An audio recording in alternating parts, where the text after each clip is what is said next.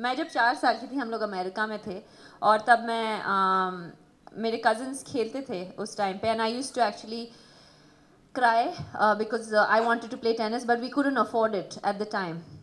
So when we came back, मैं 6 साल की थी when we came back and the first thing that my mom did was say कि you're going to do everything, you're going to play tennis, you're going to swim because we could finally afford it when we came back.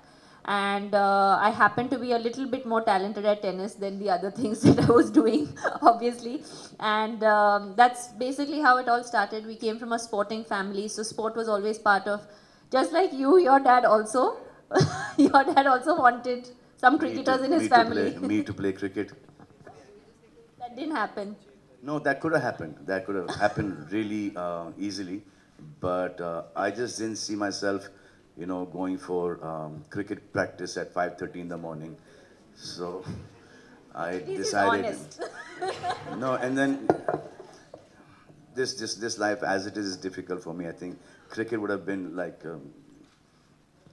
very difficult for me. So Mr. Salim Durrani was hired to be my coach.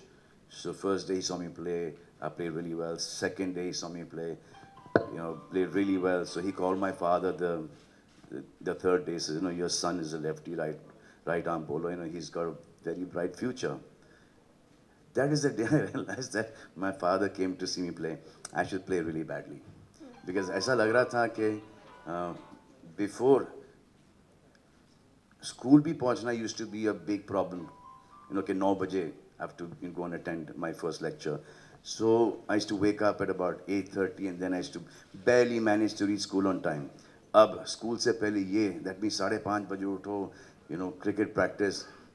I didn't think so. I did a little bit of it and then I actually wanted to be a director. I was pushed into acting. I said, चलो अब ये चल रहा है तो ये चलने दो उसको.